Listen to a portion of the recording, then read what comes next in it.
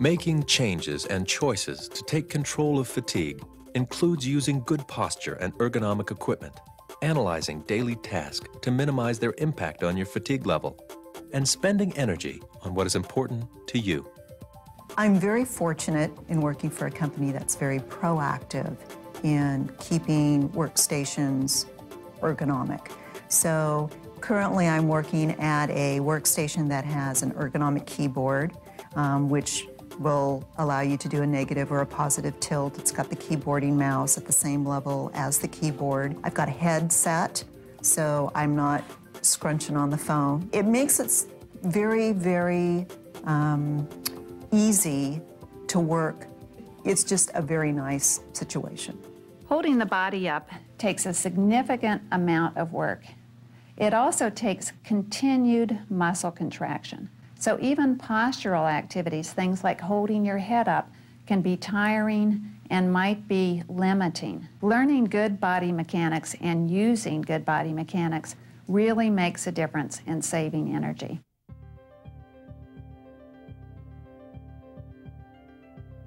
When considering good posture and standing, what is most effortless is to stand with your body in alignment with gravity. So if we start from the feet, my leg is directly over my foot. I'm not wearing a shoe that is either tipping me excessively backward or excessively forward. Then with that position, my pelvis is free to move. I want to avoid a position where I have this flat back or really an excessive sway that people sometimes confuse with good posture. Once the pelvis is in a neutral position over the hips, the rib cage and shoulders and head can rest in alignment with gravity over the pelvis. Once you've achieved good standing posture, it's important to keep yourself in a line with your work. So don't twist your body to get from place to place, but actually turn yourself to face your work. To achieve good posture in sitting, it's important to have an ergonomic chair. But remember that an ergonomic chair is not ergonomic until it has been fit to you. The things to consider when purchasing a chair would be adjustability. This includes adjustability of a headrest, both up and down and forward and back, so it fits you. The backrest should be adjustable, including tilt and height. The height of the chair should be adjustable, and find a height that works for you, that it keeps your feet on the floor, a right angle in your ankles, a right angle in your knees and hips. Another thing that's important when considering using a chair is armrests that are adjustable, and the armrest should be adjustable to a height that your hands can be at the workspace or a 90-degree position for your elbows, and they also should be adjustable moving in and out. So at a computer workstation, one key thing to consider is the height of the monitor. The top of the monitor should be at the same level as her eyes, or the middle of the monitor is 6 inches below her eyes. The position of the monitor should also be directly in front of you, not off to the side. This limits the need for you to have to keep your head in a turned position, which can cause problems with fatigue and pain. Also, the height of the monitor limits you from having to move your head up and down, which could also cause fatigue and pain. Another way to take control of fatigue is to eliminate or change activities that are tiring. The activity analysis process will help you decide which changes to make. The most important thing to remember when you're trying to manage your fatigue is that almost any part of an activity can be changed. The first thing you might want to look at is, does this fit in with my priorities? Is this a priority activity? Expectations are another part of any activity. How high a quality do I have to do this activity? How vigorously do I have to do it? Could someone else be doing it? Could I delegate it to a coworker, to a friend? Do I have to do this activity myself? You also want to look at the timing of the activity. If I'm doing something after a fatiguing activity that's really important to me, maybe I should change the time of that activity. Another question of timing would be whether I need a rest after that activity. And if so, I need to plan that and add that resting time so that I can be recovered from a fatiguing activity. Another factor in any activity is its location and its setup. Is there something about this location that is making me more tired? Is the setup for this activity making me tired? Is there some way I could put things together, organize it? Break down that activity into every physical part of that activity that you're doing and question whether that step is necessary. Do I need to combine it? Can I eliminate it? Is there a different time I could do one step and maybe do the other steps together? So there are often ways to change an activity. The pace of the activity is another important part of an activity. Are you doing that activity quickly? Could you perhaps slow it down? Could it be less stressful if you slowed it down? Could it be less fatiguing if you changed the pace? Try and think of ways that you could make that activity easier. For instance, if you used a Cuisinart for cutting, is there some piece of technology like email or voice-activated software that could make that activity easier for you to do? Think about every piece of equipment that is or could be used for an activity. The next step after you've analyzed the activity is to develop the modifications. And so the modifications would depend on what the answers are to those questions that you just asked. If you can identify a piece of equipment that would help, if you can identify a posture or position that you could change, if you could identify changes in timing or combination of steps, all of those modifications taken together often mean that an activity is not nearly as fatiguing as it used to be. Don't think that every modification you make is going to work. Try it out, see if it makes a difference. Give it a good, realistic trial. You might need to make more modifications. But once you get the hang of asking the questions and making the modifications, you'll find that there are many activities that you can change. One example of an activity modification might, for instance, be if you're showering. Many people with MS report that they get up in the morning feeling rested, and about a half an hour, 45 minutes later, after they finish their showering, that they're exhausted. The first thing to look at is the goal of showering.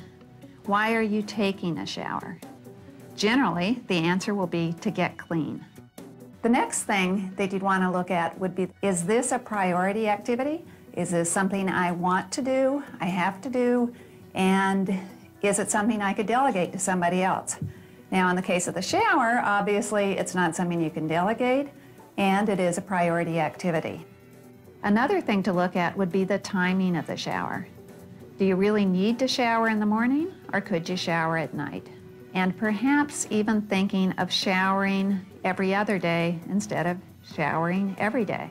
If you're walking down a long hall to get to the shower, going up or down stairs to get to a shower, is there a way to change that?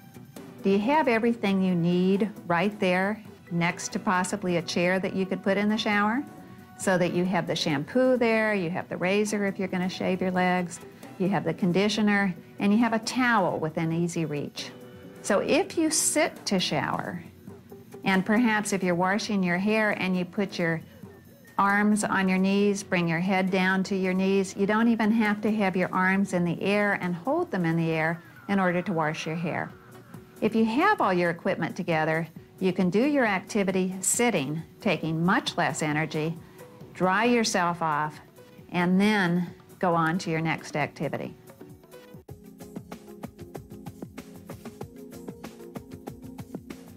One way of looking at energy is to think of it as a bank that you have, and this bank is full of energy.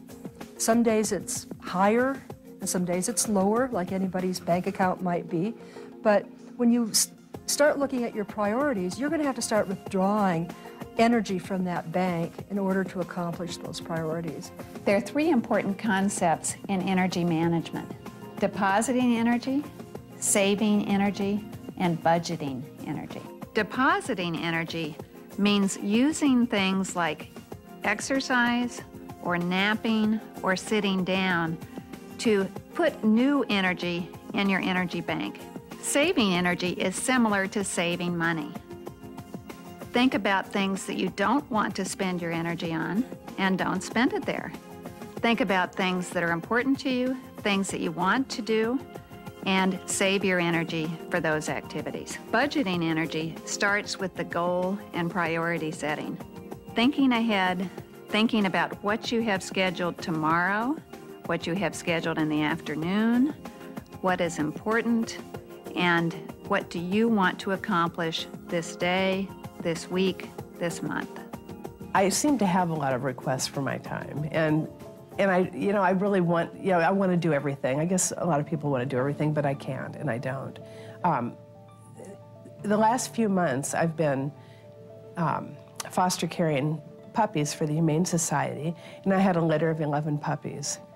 I cleared my schedule for 2 months. I just said, these are taking all my time. So I pretty much didn't do anything, but all my friends who I'd get together with, they knew that they could come to my house anytime and play with puppies. But that was a really important project for me. So it's just a matter of deciding what you need to do and scheduling it that way. Taking control of fatigue doesn't mean that the fatigue goes away.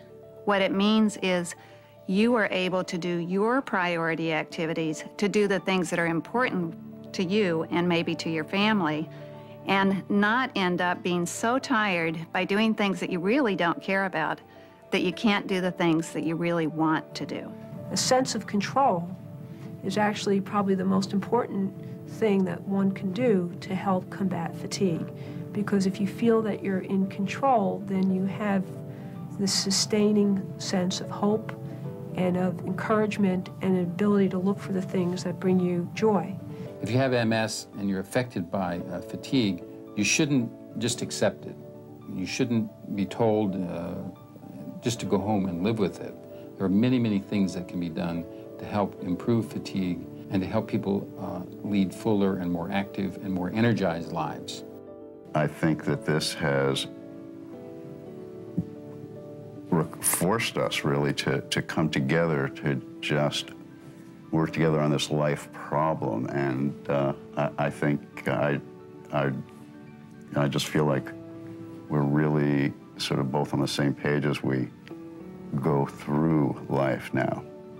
So it's simplified our life a lot, and that's actually not such a bad thing. So I've totally taken a different approach to my life.